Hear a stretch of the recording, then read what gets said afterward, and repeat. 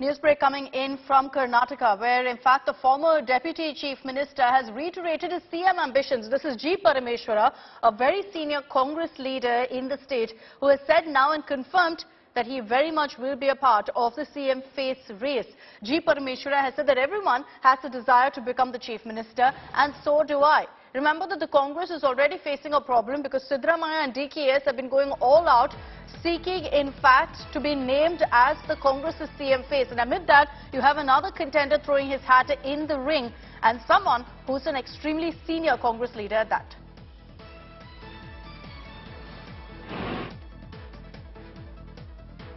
So this is the big breaking news that's coming in. Remember, earlier also G. Parameshwara had made his intentions clear when in fact he was meeting with CS and said very clearly that there should be in fact recognition of my seniority, and I will be pushing to be made the Chief Minister. And now he's again said that I will be going ahead and pushing for that post. This will mean more trouble for the Congress. How far is G. Parameshwara really willing to go to fight for that kind of a CM face of the Congress? Will of course be something that we will be able to determine in some time from now. But G. Parameshwara, listen into exactly what he said.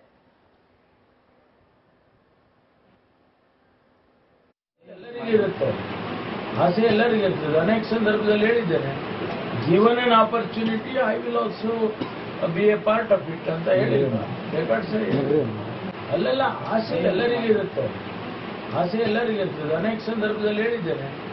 Given an opportunity, I will also be a part of it.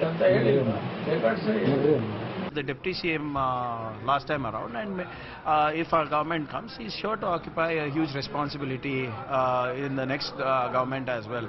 So it also shows that the depth of leadership, right? Whereas BJP have the depth of leadership. Who is their CM candidate? Mr. Basavaraj Bommai himself became the CM just by falling at feet of a couple of leaders, state leaders. So, but here we have depth of leadership. There are a lot of people who are this thing, but ultimately all of them agree on one common thing, is that the High Command will decide who is going to be the CM. In fact, G. Parameshwara making this comment, saying very clearly that he also has ambitions, wants to be the Chief Minister. Sagai Raj is joining us with more details on this. Sagai, another headache for the Congress. They can't afford to irk Parameshwara in any way. He's an extremely senior leader, has served as the party president in Karnataka, has been a former deputy chief minister in the state, is also a very prominent Dalit face for the party. Absolutely, and they have to take everybody in good books when it comes to this particular election, because this particular election will decide the survival of Congress in the state of Karnataka, and that is the reason the Congress is full and out to fight against BJP in the state. And if you notice, this is not the first time Parameshwar have outspoken about his desire and ambition to be the next Chief Minister of Karnataka. He said that given a chance, even I want to be in the race, and there are more than 10 people who are already in the race, and it is the High Command which will take the decision. End of the sentence, they always say it is the High Command which take the decision, but they try to throw the hat in the race. All right, Sagai, I request you to stay on with me. Let's continue tracking all the latest updates that are coming in from Karnataka. Months to go for the elections, so political war of words now heating up between the BJP and the Congress. And it's over Tipu Sultan, despite in fact Tipu descendants coming out and saying that this kind of political bickering over Tipu must stop. It continues between the BJP and Congress. With just a few months to go for the election, this has become almost the #1 agenda. You had the Karnataka Education Minister days ago urging people to finish off Congress's Siddaramaiah, just like 17th century Mysore ruler Tipu Sultan was killed.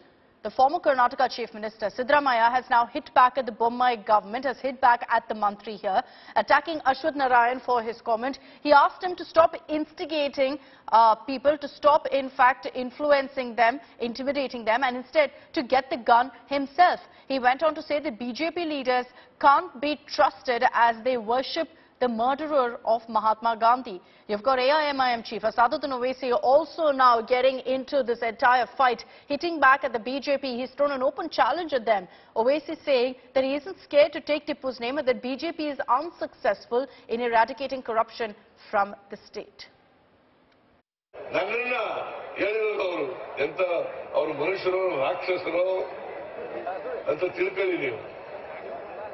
ಮಾಜಿ ಸಿದ್ದರಾಮಯ್ಯ ಅವರನ್ನು ಟಿಪ್ಪು ಸುಲ್ತಾನ್ ರೀತಿ ಹೊಡೆದು ಹಾಕಬೇಕು.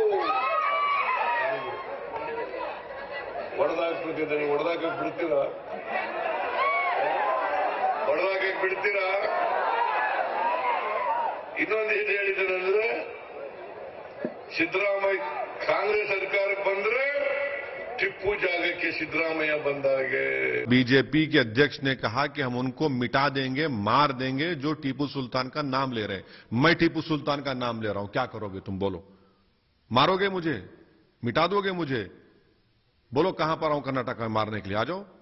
क्या देश के प्रधानमंत्री उनके प्रदेश के जो बीजेपी के लीडर हैं उनकी जबान से वो सहमत हैं कि टीपू सुल्तान का नाम लेगा हम मिटा देंगे, मार देंगे? अरे भाई, करप्शन का नाम लेने और करप्शन को मिटा नहीं पाए आप। 30% की सरकार आपकी है। ये तो ओपन कॉल है वायलेंस के लिए, ये तो ओपन कॉल है मर्डर और जेनोसाइड के लिए। So what started this entire showdown? Let's get you details of what Karnataka's Minister Siddaramaiah said 2 days ago.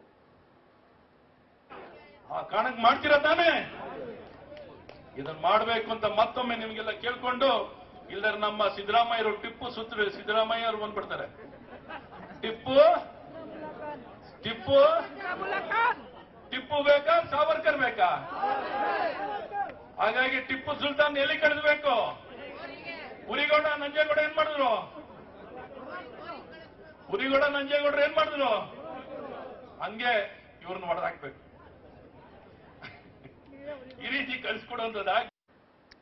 Sagai Raj is joining us live with more details on the story. So Sagai, the political discourse in Karnataka is largely focused on the likes of Tipu Sultan, and the BJP and the Congress continue in fact this narrative despite warnings from even Tipu's family, from Tipu's descendants, saying stop this kind of political slugfest.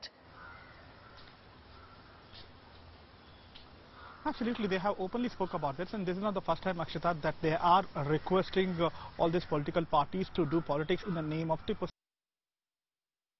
So leave us alone, leave us Tipu Sultan out of these kind of political slugfest between political parties. They claim that whatever it has happened, it is a part of history. But why you need to rake up this issue? Why political parties are trying to take political mileage out of this particular situation?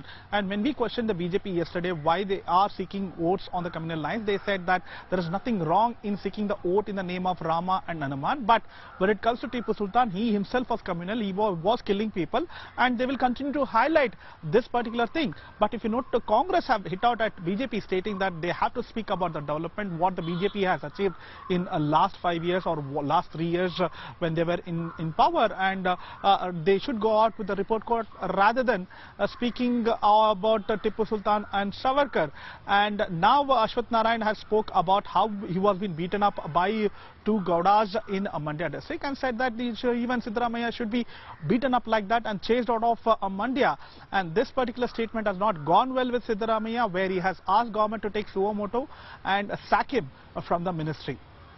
All right, we'll track the latest reactions that come in on this. Thanks for the moment, Sagai, for joining us.